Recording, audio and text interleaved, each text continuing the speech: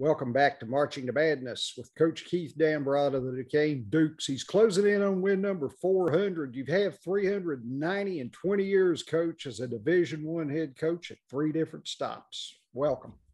Well, I appreciate that, Ken. If you count the smaller colleges, I'm closing in on 500. So I think the small college jobs are just as hard as these jobs. So I'm never going to discount those small college coaches. No, of course not. Anyway, you guys finished 9-9. You were 7-7 inside the pandemic-ridden season. You lose 8 to the transfer portal. So what's the starting point, or what was the starting point, I guess, for 2021, 22 after all of this happens? Well, I'll tell you what, we feel like we have the best team that we've had at Duquesne. Obviously, it's a little early to tell that, but we feel like we have a good mix of guys. We have more guys that kind of, can plug certain holes that we've had in the past. Obviously, the Atlantic 10 is a great league, so you can be anywhere from 1st to 9th and not have much difference. The bottom 4 teams generally are a little bit different, but the top 9 are really hard to crack. Yeah, you have quite a restructure in there. You lose your top 6 scorers, but Toby O'Canny comes back. He's a leading returnee. He started 10 games, but he averaged 3.7 points last season. Yeah, most people will think, that's a total rebuild, but we kind of feel like we were fortunate because of the transfer portal, and we really vetted out our guys closely. We feel like we replaced Michael Hughes at center with Trey Williams, who, was a 2-year starter, started 55 games at Indiana State, and Coach Lansing, unfortunately, was let go, and we were fortunate enough to get him. We signed 2 foremen, Rodney Gunn, a Division II player who averaged 20 points a game in Division II at Lenoir-Rhyne, and then also Kevin Easley, who was a Southern Conference Freshman of the Year and then had a hard time at TCU. But we feel like we've replenished those positions, and then 2 young guards. So with Leon Ayers, also a 12-point scorer at Mercer. So we feel like we've made some pretty good progress. And, again, we're going to have an experienced team, but a new team. And that's kind of how the transfer portal works now. As you look at who is returning for you, like Toby, and then, of course, Tyson Acuff, Maceo Austin, how are they playing key roles in you being able to kind of start again and restructure rather than rebuild? Well, we like the guys we have coming back. Again, I think, they're winning guys, winning mentality. Mikey Bekelja, Toby O'Connie, Tyson Acuff, Austin Rotroff, and then we had Big Monir Hema sitting out. Mm-hmm. So, we feel like we've got good depth and good pieces. But, we're going to be somewhat reliant on some young guards. Obviously, I think because everybody getting the year back, I think we have 8 freshmen or 9 freshmen on our roster. So that's a lot. That's yeah, definitely. And then, we were talking just now about Leon Ayers from Mercer, Kevin Easley from Chattanooga via TCU. How do you envision those guys coming in and contributing here right away?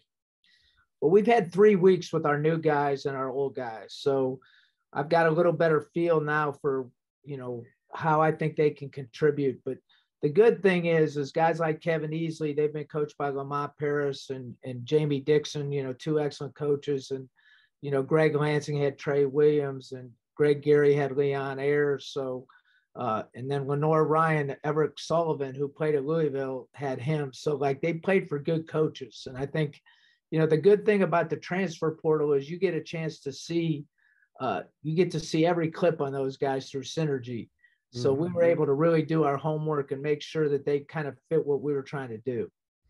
Yeah, Rodney Gunn Jr. Is who we were talking about from Lenoir-Rhyne down there where I'm from in Charlotte. 19.6 points per game, and he scored 1,183 points for the Bears there. As far as he goes, talk about as a shooter, where he's going to lend maybe the most to you. I know it's probably going to be on the 3-point line. Well, he's an interesting player. He tore his ACL coming out of high school, and that's probably why he ended up in Division II. He's 6'7", 245 pounds, so he's not slight.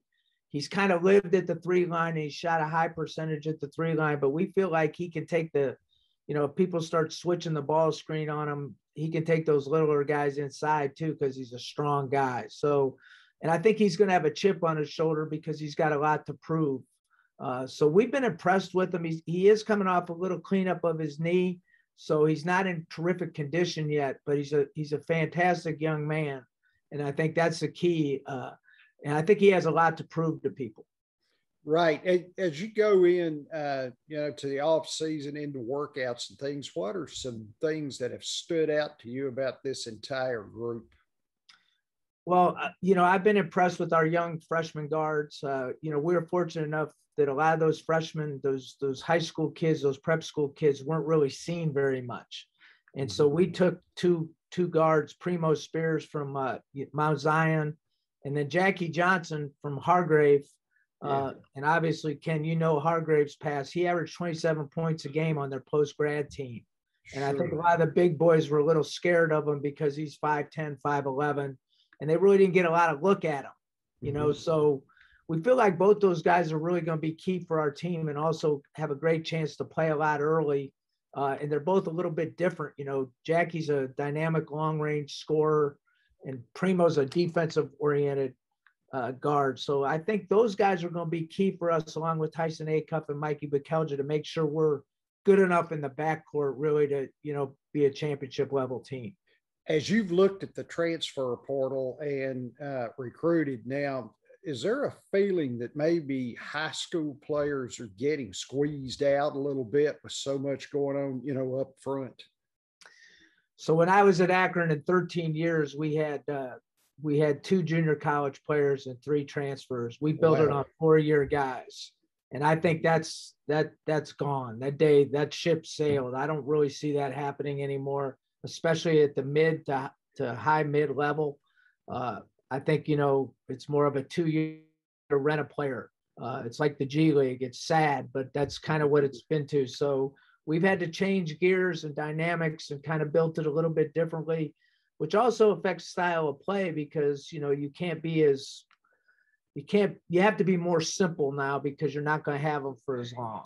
So I think, coaches like me who are 62 years old, older coaches that have coached a long time have to change gears or you're going to get left in the dust. Yeah. And, it may be something to the attrition, so many guys retiring, I think this year and really, just like you say, the older coaches, they just may not want to deal with this anymore.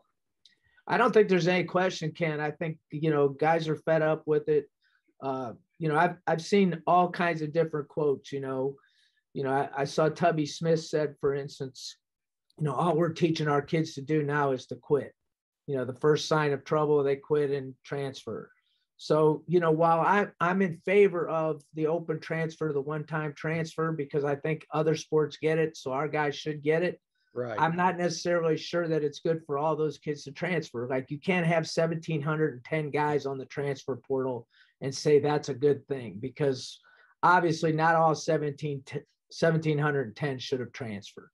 Definitely. It is. It's more of an AAU mentality.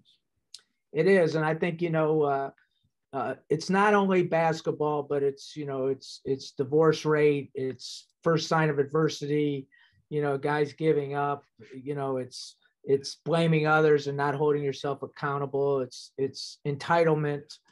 So again, like, I don't want to sound like some old stodgy guy, but I have a son that's a 26-year-old professional soccer player, and we talk about it all the time because he has some younger kids on his team as well. So it's just something that's different and we have to adjust to it, but I'm not necessarily thinking it's all a good thing.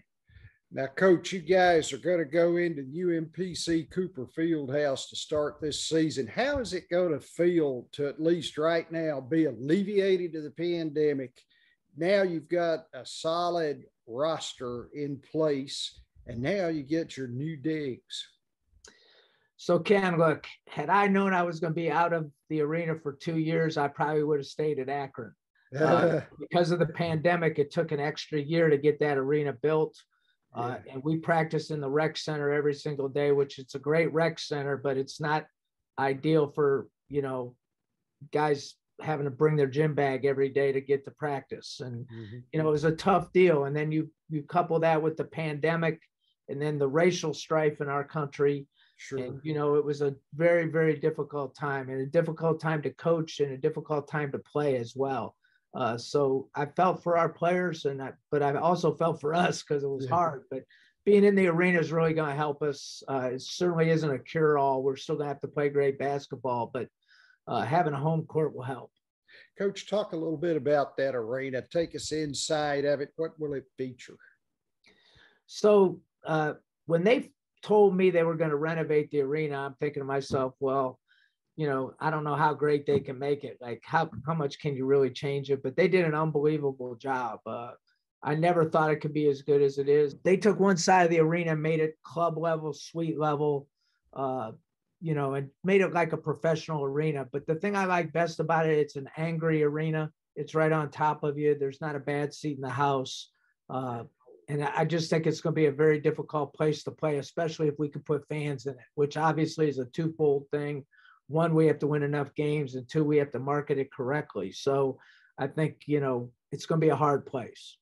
Coach, as we look at the portal, another huge change is the name, image, and likeness, which, you know, I've said for years and years, it's high time these kids got a piece of the pie coming out of so much money being made and then so much being taken away by the NCAA to line their own coffers. How do you think universities will go about implementing this program to deal with it?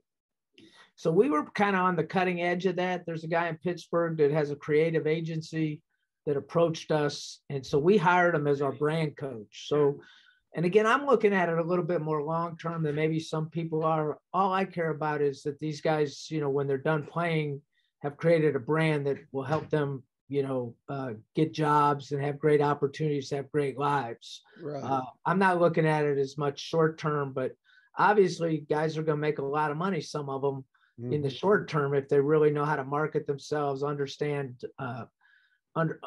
social media. And so we've got an expert on it. And I think that's going to really be a key ingredient. And it's going to change the whole dynamic of college sports, really. Again, it's going to be hard to manage. I think that's going to be the hardest thing is, you know, because what are we allowed to do? Who are we allowed to, you know, what is our role going to be? Because obviously we know all the donors. Yeah. And so like, again, it opens up a can of worms as to how it's going to be, you know, really monitored. Last thing, Coach, as far as a recruiting tool, can this become a huge recruiting tool? And are you guys allowed to mention this as you recruit? Yeah, we're allowed to mention it. We're not allowed to have any, we're not allowed to put them in touch with the people. But yeah, it's going to be a huge recruiting tool.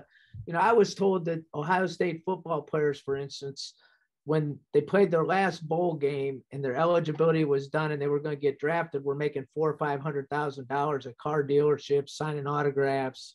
You know, the weird thing is going to be that when the defensive back that's a late first round draft pick is making $100,000 and a lottery pick is making $500,000, how is that managed? You know, it's going to be hard on the coach as well.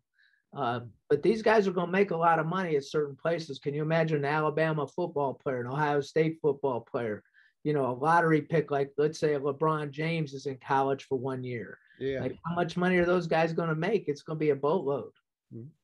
Coach Keith Dambrot, one of our favorite guests on your Coach. Thanks for joining me this morning. I know you got a busy day ahead, and I look forward to talking to you again soon. It's always my pleasure. Thanks for having me, Ken.